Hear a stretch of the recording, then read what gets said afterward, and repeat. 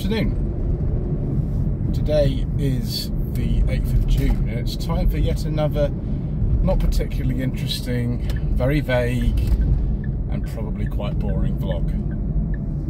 So we're in the SsangYong today. We don't actually often feature this car on the channel, principally because there's not a lot to say about it on a day-to-day basis. My lady wife takes this car to work. We do some long trips in it, and that's really about it. There's only ever been one major problem with this car, and that is the clutch slave cylinder, which failed at around, I think, 14,000 miles when the car was 18 months old or something like that. Apart from that, there's not really an awful lot to say. But more important than that, there will be an ownership report on this car coming up at some point during July. SsangYong itself has been through quite a lot of should we say, difficulty over the last few years, and this is really an update on many videos that I've done over the course of a really long time, to say that the SsangYong Tivoli, and this is a SsangYong Tivoli that I'm driving, is now officially the KG Mobility Tivoli,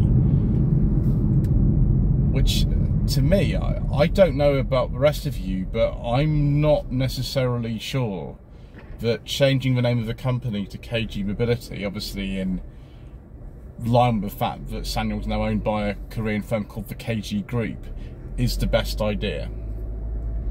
So Mahindra & Mahindra owned SsangYong for quite a while. I think it was 2010 to 2020, and they were trying to kind of get rid of the company in 2020. I think eventually they entered a thing called court receivership in early 2021, and they were in court receivership for quite a long time, and there were various plans put forward as to what to do. A company called Edison Motor, who are also, I think, a Korean firm, were going to take on the debt, restructure the company, get them out of court receivership, but they missed the deadline for the initial payment for the company that the court had said they had to actually implement,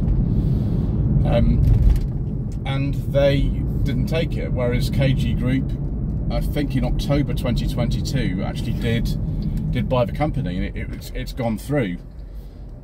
Now, I did speak to the SsangYong press office about this at the time when the deal was going through, and they hadn't decided at the time whether they're going to rebrand the car in this country or not. A firm called Basildon Automotive actually runs the UK arm of SsangYong, and they're based in Gibraltar as far as I know. So they aren't necessarily kind of that fussed about certain things like other companies would be. But I don't know what's going to happen. The thing is that SsangYong's not had the best reputation in this country for quite a long time now. A lot of the people said the cars they make are not very good looking, which I think, considering the current range, I don't think that's really true, but everyone has their own opinion about that. Historically, I think possibly some of the ones they made weren't the best. I mean, the Radius is the most important example that way. And, you know, they're not very reliable, and they just don't have very, very good residuals and all this kind of stuff. Which I realise have improved a bit for SsangYong. I mean, they don't really sell an awful lot in this country. Sometimes the parts can be a little bit expensive and difficult to find. I found that when actually having to put some tyres on this, which are much more expensive than otherwise would have been, because it's a rare size. And also, the brake pads weren't too bad, and I had to put I think a track control arm on this actually as well. It's another thing that's sort of happened, that maybe just wear and tear and state of our roads really.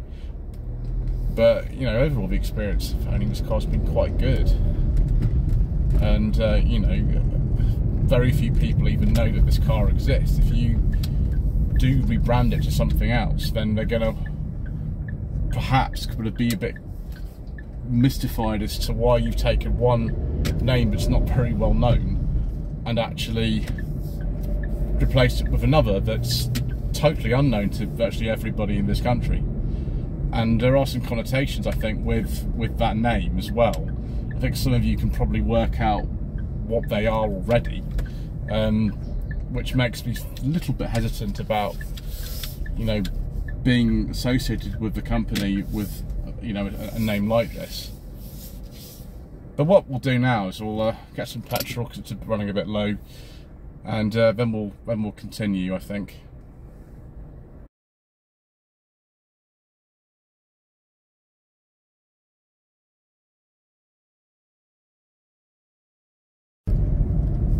So viewers, we now have some petrol.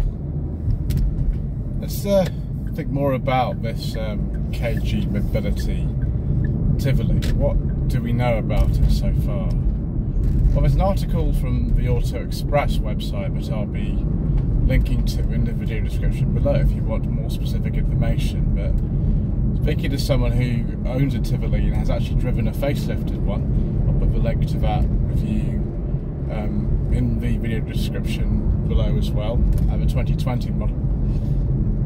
It's not that different from the 2020 model, and some of the speculation in the Auto Express article I think is a little bit on the daft side. It says that for some reason this old 1.6 engine that's in this car, which hasn't been in the Tivolis for 3 years, will be back in the new one. I don't really think that's going to happen. Also, that the ones that will be made under the KG Mobility name and sold here will be available with four-wheel drive. Well, four-wheel drive hasn't been available in this country since they dropped, you know, the Tivoli XLV, and also they facelifted the car again in 2020. And it says that the cars could possibly only be available with an automatic after this thing comes in. So I'm not really sure I sort of think that that's the case. I think that the final specification for our market is yet to be decided, just as it's yet to be decided whether the car actually uses the SsangYong or KG Mobility name as a branding over here. If you look at the SsangYong website as of the day of recording, which is June 2023, there's no sign of any KG Mobility anywhere on there, even though, you know, they've known about this for some time, and, you know, they've made statements about the fact that it's a really great thing. Well, it is a great thing in many ways, because the future of the company now looks quite secure, and they've got electric cars coming out. There's a brand new Taurus model, which is based on the Corando, which is supposed to be an electric car only in this country. So that point of view, things are looking up for SsangYong or KG Mobility. But I think what the future of the Tivoli is in particular, because this car has been out since 2015. It's an older model now, and you know, that's not necessarily the end of the world particularly. The MG3, which came out in 2013, is still being sold and actually still doing quite well. And the price has risen for the Tivoli since they were launched. The base model is now about £20,000. It used to be 12.5 when it was launched in 2015, which is amazing. You do get more equipment these days, of course, and the price of second-hand cars and the price of new cars has massively risen, so it's not a big surprise. But the people who used to buy these, I don't know if it's the same sort of profile of person at all anyway. So maybe a change of company name won't make any difference to anyone, but I don't really know. I'd be interested to hear what you think about all this. Anyway, thank you ever so much indeed once again for watching. Please don't forget to subscribe to the channel, like this video in the comment below, and we shall see you again soon for more incorrect and rambling information.